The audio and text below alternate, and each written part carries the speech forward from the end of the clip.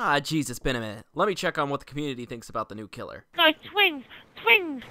They're just a fucking useless twin. Fuck off, mate. Fuck off, twins! Well, that's just great. I wrote all of these jokes about all of the bugs, and that age has passed quicker than Cyberpunk 2077 on the PlayStation Store. 3 pages of glitches? Look, McCote, the next killer conjures a big block that blocks off doorways and pallets. Boom, simple, effective, no hard coding required. Because frankly, I wouldn't want to work hard for you either when I literally have my TV right next to me. You just make a character that pushes a single button and something happens. Hell, if you make it really easy on your team and don't have to crunch them, maybe you can avoid being the next victim of the Schreier bot. God, I missed out on all the fun for a few fucking journalism classes. Anyway, the more I played the twins, the angrier I got. I know it was misplaced, but for all the fucks to give in the world, nothing was more frustrating than Victor spawning in the floor when I needed him, or setting Charlotte as a trap only to get stuck in the same waking animation while they finished another generator and my sad killer playing face. The twins are a pair of conjoined French twins that can separate and hunt independently of one another. Charlotte, the big twin, is your average mouse 1 kick generator pallet on head killer that we've become so accustomed to. When you push the power button to literally rip your little brother Victor out of your chest, it's a different story. Victor moves much faster than her, is limited to his pounce, and can't interact with the environment in any capacity, and we'll get into that. Don't worry.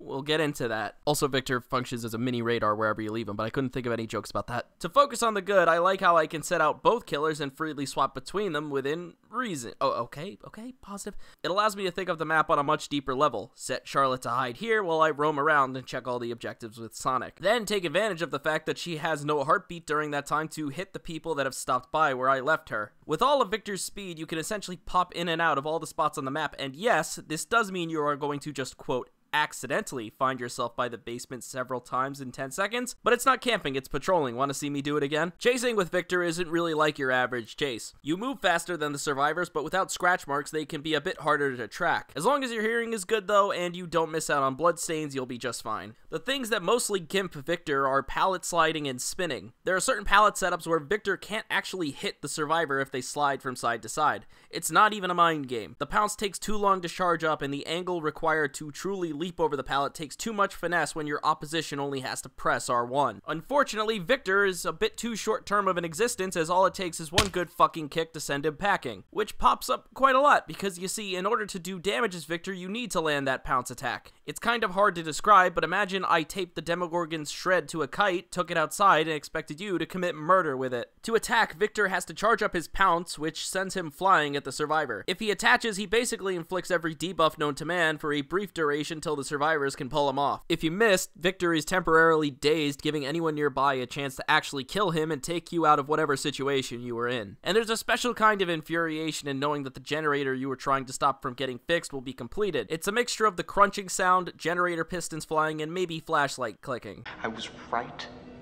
there, and I could have done something. I tried to do something. It wasn't good enough. Like the rest of the range characters in this game, survivors will do literally every maneuver to avoid the shot, but since Victor is incapable of hurting them in true close quarters, it feels like the murder kite has fallen out of the sky and into my fucking eyes. Speaking of maneuvers, the entire dev team failed to include a feature where Victor can interact with lockers.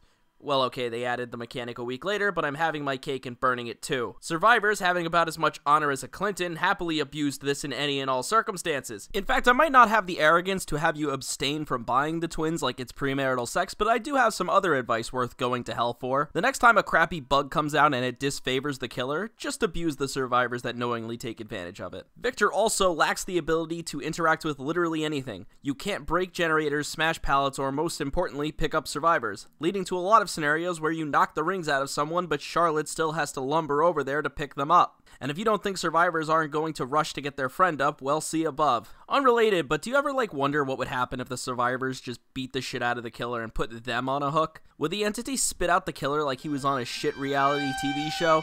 Even the perks are subject to far-reaching hatred, which is only really punishable by the fact that they're just bizarrely marketed. These are perks that are geared to a player that's just starting up the game for the first time, but why? Do you really think a beginner is looking to this DLC when they have Michael Myers, Freddy Krueger, and Pyramid Head to pick from? But because they're built for beginners, they're dead on arrival for anything past the purples. Meaning to the devs, trying to fix the meta with this would be like trying to purify the ocean by transferring your tap water into it. Hoarder gives the killer a radius that notifies them when a chest is getting opened or when someone picks up an item from them. This also spawns 2 extra chests to help it trigger more frequently.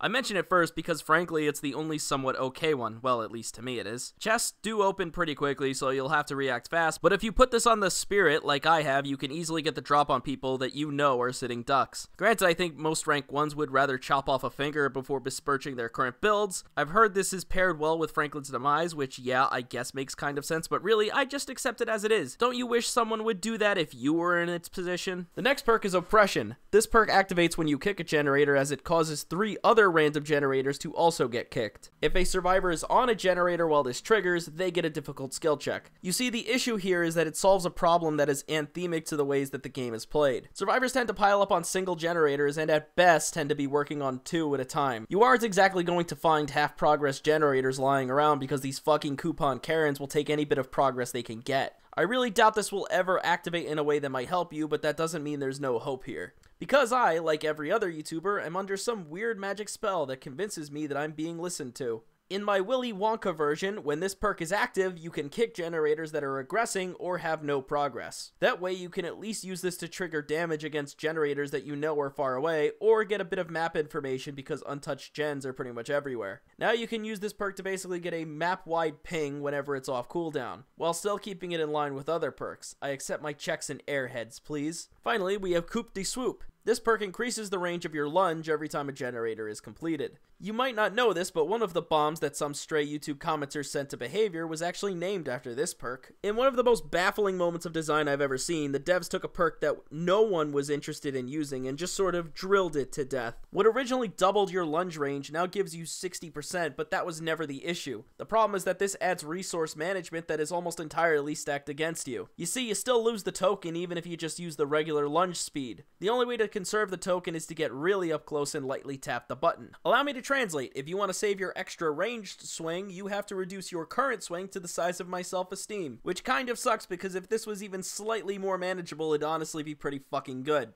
5 tokens in a whole match that you can dole out during particularly irksome loops would have been a great way to shake up the gameplay. In this current moment though, I think it could be useful on killers that have ways to deal damage outside of their basic attack. Characters like Plague, Pyramid Head, Deathslinger, Leatherface, and not Leatherface. The worst crime though was the Twins add-ons because, well, they suck. Most of the add-ons for the Twins are specialized, meaning that one add-on improves one stat, which is to say across every level, brown to yellow to green. Or to put it another way, there's very little overlap in what the changes do. Everything is just a small incremental buff to an element that you cannot stack with other things. And the buffs are minimal at best, only giving you a pitiful bonus to whatever standout element you choose. Meaning 80% of the time you spend playing as the Twins is going to feel the exact same as every other match you've played as them. I hope you're the type that got into Dead by Daylight through sheer addiction, because those vices are going to be the only things that might keep them entertaining 3 weeks after this video goes out. I would suggest an overhaul on some of the add-ons. If they are the only add-on that changes that killer's power in that specific way, I should get a noticeable effect from it since I can't combine them. Even if it's something as small as adding that magical yellow line to just, you know, tell me it's doing something better.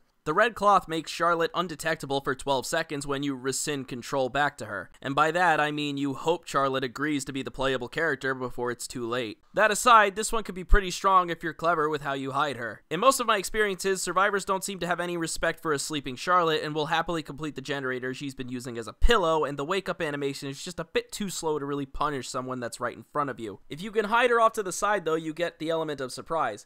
This add-on really helps in that regard, plus 12 seconds really gives her enough distance to play in your route. The only caveat I would add is that, irritatingly, if Victor gets a grab or is crushed, this doesn't trigger. So much for taking a good thing, right? Only the contextual and sometimes buggy L1 button works. Speaking of the contextual crap, the red pendant will expose survivors for 12 seconds when they crush an idle Victor that's minding his own business. I mean, come on, dude. Perspective really is the word here. For Charlotte, 12 seconds of sneak is great, but an instant down waiting for you on the other side of the map is ludicrous at 12 seconds. What you're supposed to do is unbind Victor at a pallet or window, then use his body to block and either score a hit or force the survivor to crush him to get past. The issue is, 1, this takes more time than it should and you might push them out of the chase entirely. 2, it's very easy to abandon that loop when you see Victor coming, and even more desirable when you think about how it's not even viable to loop him in the first place. One of the largest issues is that Victor doesn't trigger basic attacks, a heartbeat, exposed hits, or see auras and locations, which basically takes half the perk's behavior has been building for the better half of 3 years and launches them into the goddamn sun. The main thing I notice is that certain perks that trigger on proximity to survivors don't mean as much because that proximity only affects Charlotte's position. So perks like Deathbound, which trigger when you're really far away, are very useful. I would advise make your choice, but since Victor is Victor and Victor has no fucking advantages whatsoever, and of course he can't take advantage of exposed survivors. This is a perk I normally despise, but Dead Man's Switch could be okay in certain situations. This perk activates after you hook the obsession. If anyone gets off their generator, that generator gets blocked.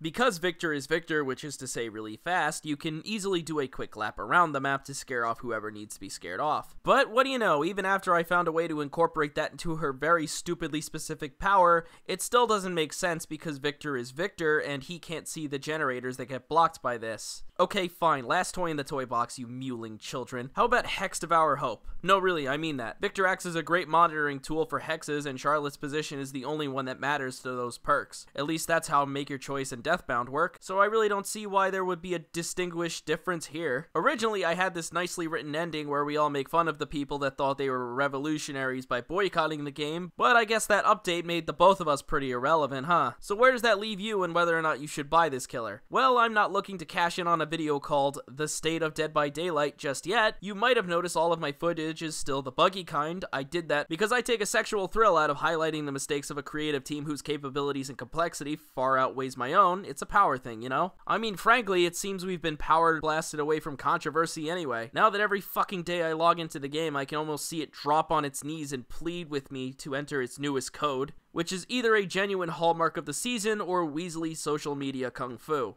Hey look, Victor's ugly, but you know we can make it so much worse.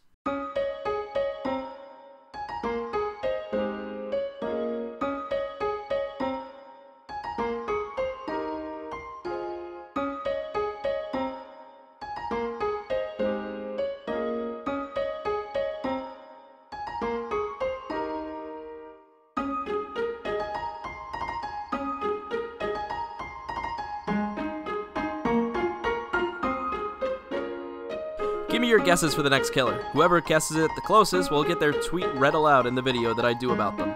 The vacuum from the Teletubbies. What? A rake killer? What? Why was that a shitpost for a fucking... The truth come out. Does new killer is furry? A stealth killer who gains speed and undetectability upon crawling has a pounce-like demo. Oh, that was actually pretty close. Ugly.